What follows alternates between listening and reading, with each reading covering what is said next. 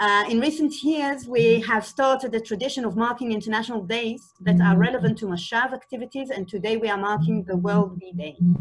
Mashav regards beekeeping as a tool for development. Mashav shares Israel's experience in the field to raise awareness to bee population conservation and its importance for the entire ecosystem. Beekeeping contributes to the improvement of livelihood, nutrition, and food security in the developing world, empowering thousands of smallholders, farmers. And beekeeping helps bringing individual families out of poverty and boosts local and national economies. So I hope we'll enjoy this day, and thank you to Mashav's Agricultural Center for organizing this day, and I wish us to enjoy this day together. Thank you very much, Shuli. And now, without further ado, I'd like to begin our intervention by inviting Michal Roizman from BeeHero to share with us, wait, let me unmute you. Okay, about BeeHero.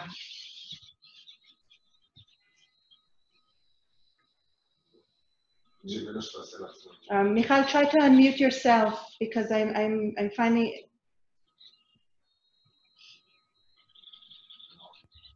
No, Michal, we don't hear you. Ah, good. Okay, Michal, the floor is yours. Yes. Okay. Great. So let me just share screen so we can start.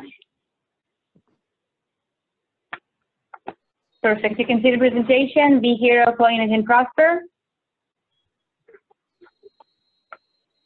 Perfect. Okay. So, hi everyone, my name is Michal Roizman and I'm a co-founder of BeeHero. One moment. Okay, sorry, it jumped. Okay, so what we do in BeeHero is we increase crop yields by optimizing the process of pollination. We do that by using big data, forecasting models in order to optimize the pollination process. So before I will understand how we actually do that, let me introduce you to the team. So Itai, that you can see in the middle, my co-founder, is a second-generation commercial beekeeper. He managed and operated one of the largest bee farms in Israel. Omer, our CEO, is a serial entrepreneur, what you call. He founded and sold 2 companies, technological experts. Yuval Regev is our CTO. He's been in the years in the Army in the technological units, afterwards in startup companies, in leading startup companies of technology. Dave Mendez was one of the largest beekeepers in the United States, and we're happy to say that now is one of our advisors. He used to be one of the board members of the most known beekeeping organization in the United States. And myself, I'm responsible for strategy. I have experience in human robotic and human computer interaction and leading teams. So this is our team. And now let's talk about what we're here for. So we see in recent years how technology is trying to change and enter the agricultural world. You can see different examples here on the screen. So nutrition, supply chain, water prediction, disease control. But one of the most important parts for the crop output, which is pollination, was left behind. And bees that are responsible for pollinating most of what we eat are dying. So we need to find a way to not only save the bees, but to optimize the process of pollination. And this is what we do in BeeHero. So we managed to translate this natural process of pollination into some kind of a mathematical model that enables us to optimize this process. And this is how we do that. You can see here our sensor in a real comb from a hive that we monitor. And this monitor collects different types of parameters from inside the hive, and it actually becomes part of the beehive. We are able to tell the beekeeper what's going on in the beehive before any damage occurs, so that the beekeeper can maintain his hive strong and healthy during the whole year. You can see here an example of our dashboard. And the idea is that when these hives come to the pollination season, they arrive very healthy and very strong, and the hives that are very strong and healthy can pollinate better the crop. Now the farmer, from the other hand, gets his dashboard for the first time. He's able to get the transparency of the pollination process and a full picture of what's going on, instead of just white boxes that are spread in his field, and really able to have some control of his field. Now I want to jump to one of our case studies. This is an experiment we did in Israel a few years ago, 2 years ago actually. It's in the sunflower field. So we took two fields. In one, there were regular beehives, strong beehives that the grower was used to use during the pollination season. And on the other field, we used BeeHero hives. So when I say BeeHero hives, I mean hives that were monitored and treated according to the insights our system provides. And therefore, we call them BeeHero hives. They were super strong. And we can see that in the end of the experiment, the grower not only find out that he increased his crop yield by 22%, but he also used less hives. And now I want us to connect again to the fact that we need to optimize also the processes of the way we grow food. And this is one example of how we can utilize our resources better. So this is one case study. And now we're going to jump to another one. So soybean was actually genetically modified to not be dependent on bees, but recent research from recent years suggests that putting strong hives during the pollination season of soy can actually also contribute to increase the crop yield. And this is an experiment we did last year in Alabama, and you can see amazing results of one of the most important crops for humanity. Of course, we need to do more research in this in order to actually understand if bees can contribute to growing soy. But if it can, it's amazing news for all of us. Now, it's not only sunflowers and soybeans, it's all the different crops you can see here on the list and many more. What you can see here is only examples for research that have been done in each one of those crops to give you an example of how when you manage the bees and you treat them all year long during those insights that you get, you can actually increase the crop yield.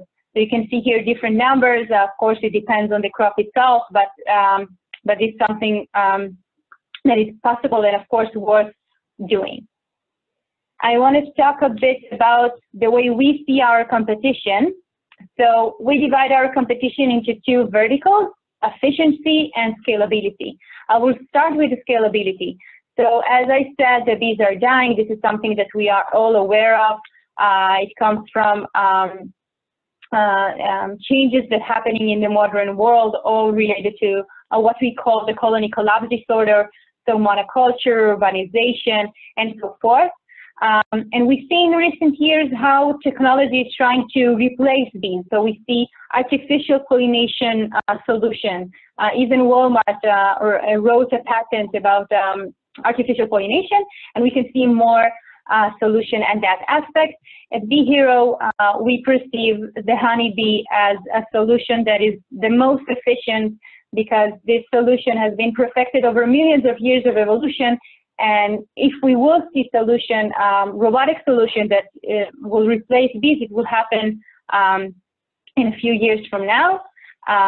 So this is regarding the scalability. And of course, if we look at the unit economics of being able to actually pollinate a field with the efficiency of a bee, it becomes very, very expensive. The bee knows exactly how and when to pollinate each flower, and in order for a robot to do that, I need to go over the field again and again. So this is with the artificial pollination. And if we look at the efficiency, you can see at that side more competitors that are trying to do something with actual bees as we do. So there are companies that are trying to find biological solutions like putting some kind of a material, biological material on the flowers in order to make the flowers pollinate better. We don't know what the outcomes of this solution will be. And of course, other companies are trying to monitor the beehive and give the beekeeper some understanding of the operation. It's important for us to say that from a very early stage, BeeHero marks the commercial beekeepers as our customers, and the products from its actual hardware to the way we give insights are very suitable for the commercial beekeeper. So this is also something to take into consideration in the competitive landscape.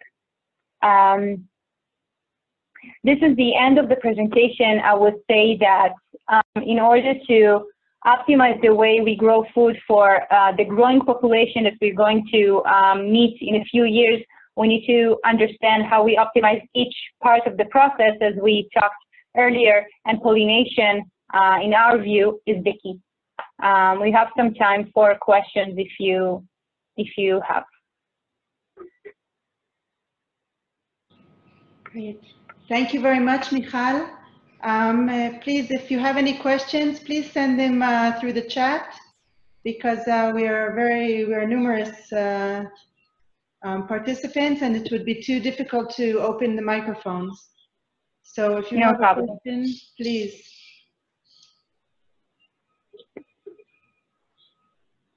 No questions.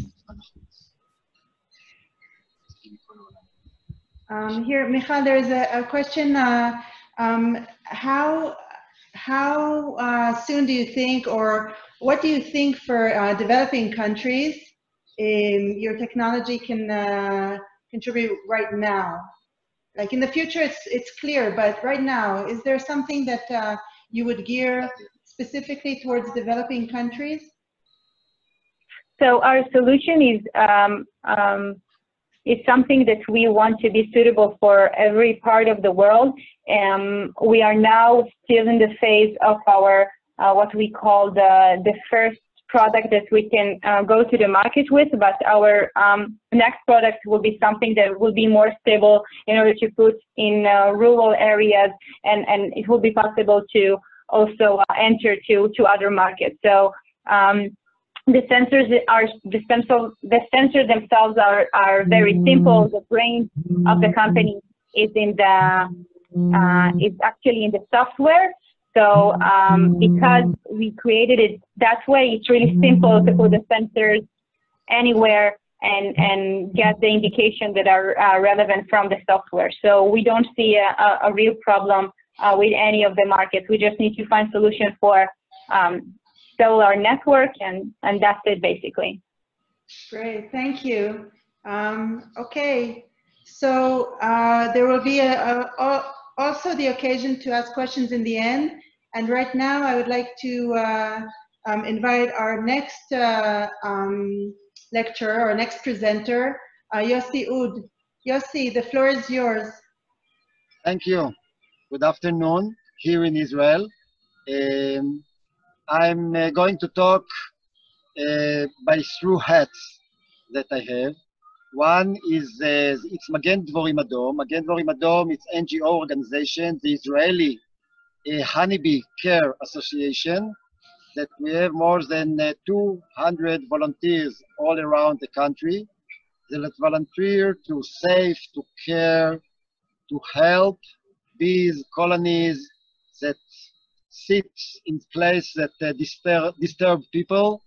And when somebody called to the municipalities or to the other authorities that they have problem with the bees, we have all around the country the volunteers that are going to protect and save them. The second hats that I'm going to talk in my little talk that I have, it's the project that we have. It's educational project. It's called Kids and Bees. It's a simple love story, and I'm going to show you a few film. And the third hat, it's the urban biodynamic centers in Israel, that we have few centers around the countries, in Tel Aviv, in Jerusalem, in other places. And here I can make you a little view about what we are here. We have one of the camera. I don't know if you see the other Yossi Wood. Michal, do you see the other Yossi Wood around? If you picture, I will take you for a little show view. Do you see where we are? On the rooftop of. Yes, I see it. You see, you need to look at where it says Yossi Ud. The participant called Yossi Ud, everybody. So here we have our beehives on this rooftop. We have this oasis. As you see, the main road here of Jerusalem. And we have few centers like this in Israel, in Jerusalem, in Tel Aviv. We are distributing, yes. Yes, I'm sorry. What is it exactly that you just showed us? You showed. I am on the rooftop of one of the shop centers in main Jerusalem, and we see the rooftops around. And now you're looking, you observe observation of our beehive here. Okay, on the rooftop. Urban beekeeping. Urban biodynamic beekeeping, a biodynamic approach. Urban biodynamic beekeeping, I see. Yes, the biodynamic approach, as they are distributed here in Israel, it's a way to a new relationship with the bees. And if we are talking about a new relationship with the bees, in our thinking, it's the main problem of the disappearing of the bees. It's the relationship with them. And I will share with you a few little movies that can show you a new relationship.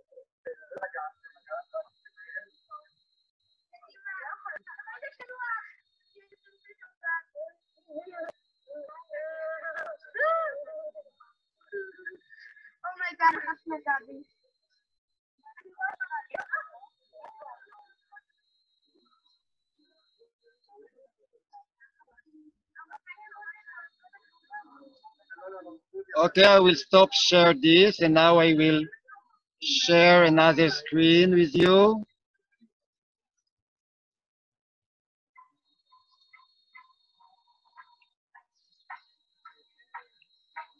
Just a minute, I'm sorry. No, this is not this, I'm sorry.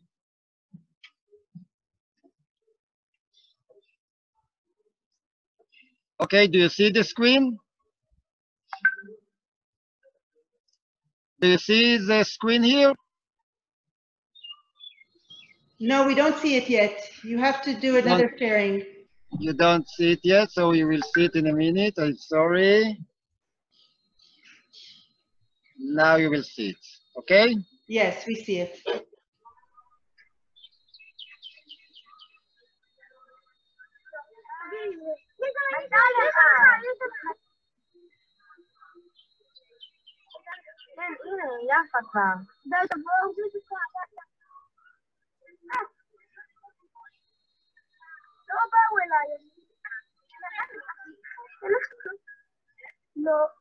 לא באים אליי.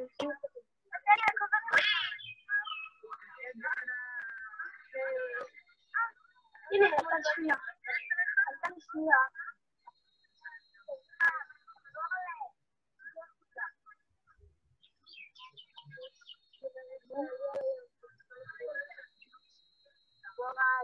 גורל.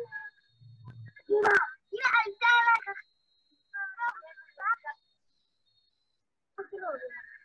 עלתה אליך לקופה.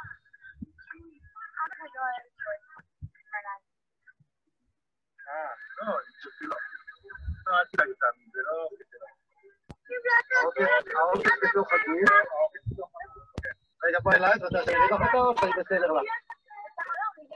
בוודאי, כן. תגיד אותה? שאני אקח לך אותה? כן?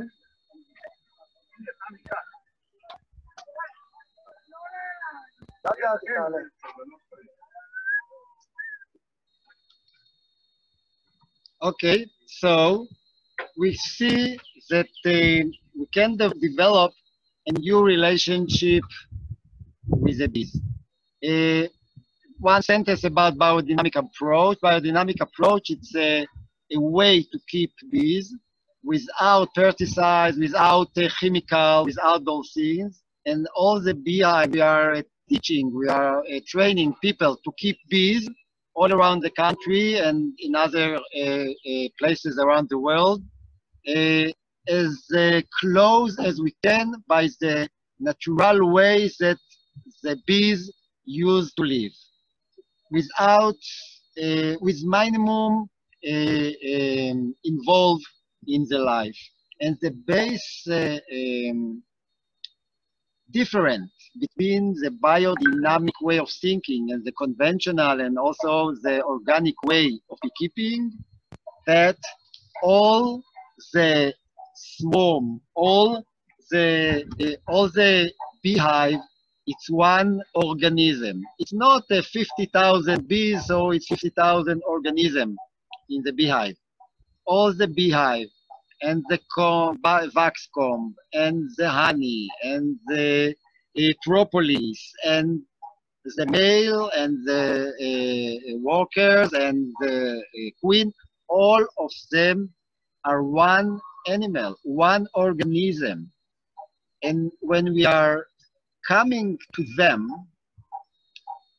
to make a relationship with them, to take honey from them, for example, or to keep them or to live with them, if we are understand how it's happened and that all of them one organism and not 50,000 organisms, this is the base of the problem of the CCD, colony collapse disorder, of the varroa, the viruses that they have, and more illness and sickness that they have.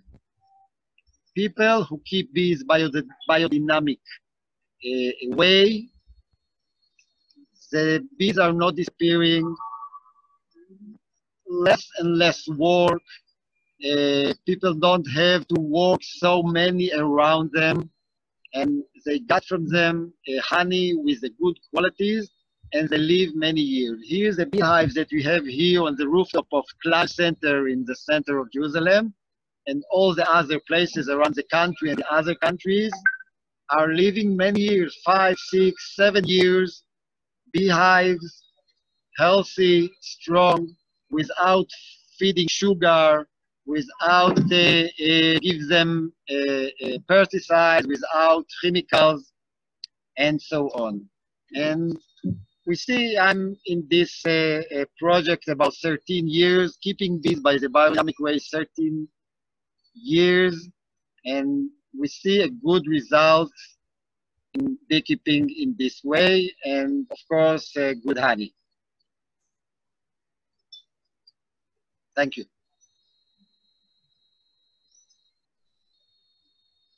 Thank you very much, Yossi. Are there any questions? You can send them through the chat. Yossi, I have a question. Yes. You know, the Israeli bee is a very calm and friendly bee, but the Africanized bee is more defensive. Yeah, I know. And the films that you showed us are beautiful for Israel, but maybe they are not so applicable in other countries, or maybe they are. What do you think? Of course, we have to check it, but you know, the endemic bees that was here before, the natural, was the Damascus bees that was here before the Italian bees came here. So all the time people told me that they are very aggressive, they will not, we can't work with them in the same way without the protective uniform, without smoke and so on. And then I found a family, and a nice Arab families that live in the West Bank, in Judah and Shumraya, and they have Damascus bees. And they use all the time to protect them. And I said, let's try to work with them in other way. And we work with them in other ways. I come without uniform. I open the beehive. I took the convex with the bees outside and have a look and found the queens and what we are going to do. And we made there a good training from people from Jordan, from Kuwait, from the West Bank, from Israel, from Germany, many people. And also people told me that it will be very aggressive and I will not do it. We have to check it with the Africanian also. Maybe they will behave like the Damascus bees that we found that it's really close to ours. And maybe we said, okay, they are too African, but we have to check it, I think, before we are decided if it's this way will work there or not. Okay, thank you. Michal, do you think that the BeeHero sensors, do you think that they would work with in Africanized hives, Africanized beehives in the same way?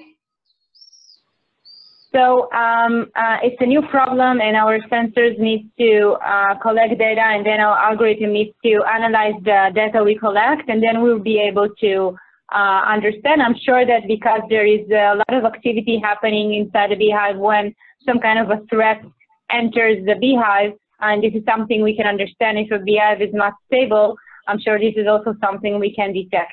But as we will learn this further, this detection will happen in a much early stage.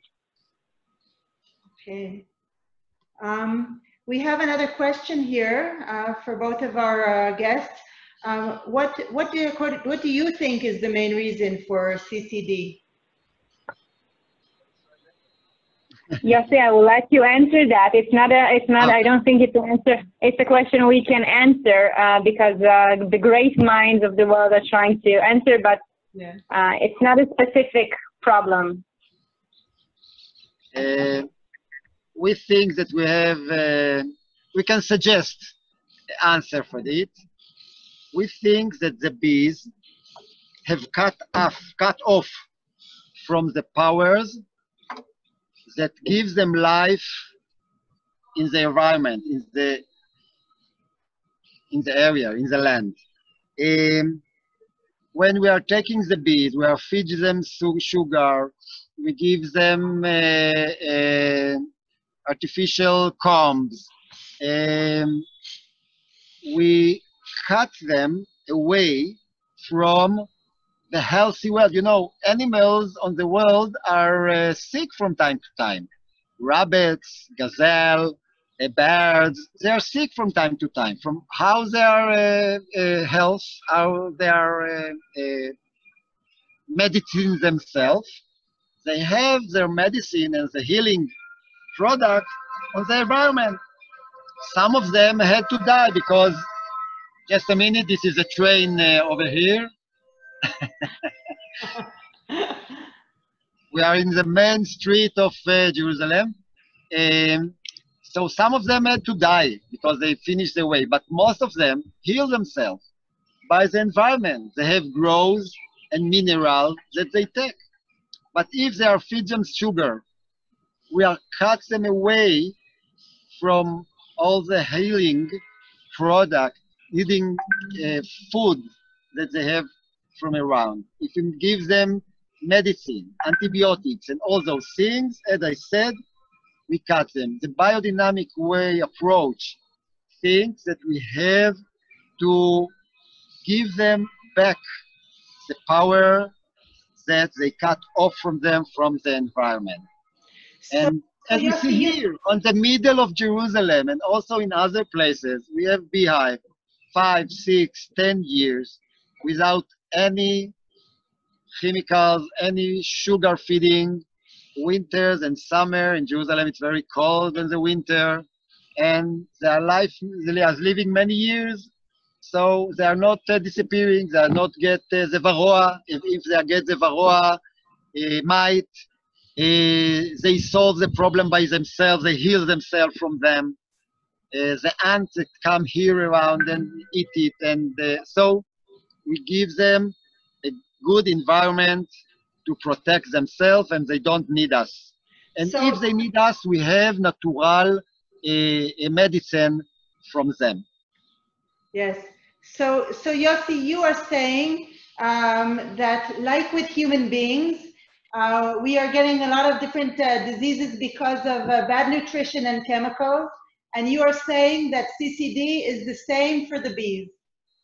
The biodynamic approach, believe Rudolf Steiner, the man who brought the biodynamic agriculture to the world, talked in 1929 in a conference that was in Dornach in Switzerland.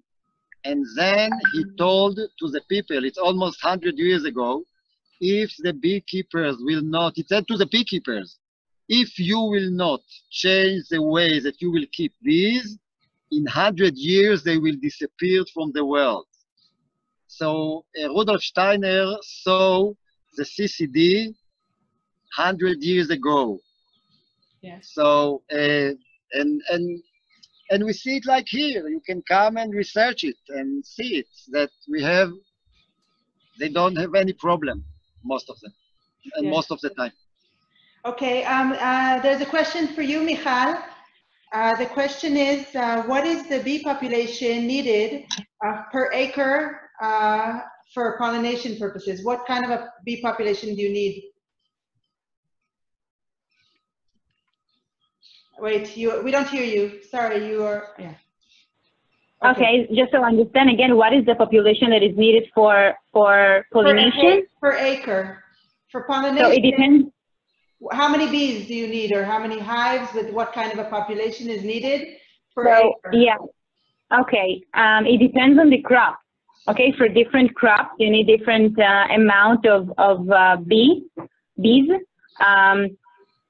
So, for example, in almonds, you need something like 2 hives per acre, and it differs between different crops. So there's not one question for that, but you can find the different recommendations. And this is also something that BeeHero is trying to find the most precise answer for how many bee frames do you want to put in 1 acre in order to optimize. We know that there's a recommendation in the United States for 2 hives per acre when you grow almonds, but sometimes it's better to use 1 hive or a specific amount of frames that are strong enough, and not just, you know, the rule of thumb of two beehives. But as I said in the beginning, it depends on the crop. Okay, thank you, thank you. I see that there are many French speakers among us. I mean, there are people from all over the world, but unfortunately Russian I do not speak. But les Français, si vous avez des questions, je peux les traduire. Okay, I just told the French speakers if they have any questions, I can translate your questions. Feel free to ask.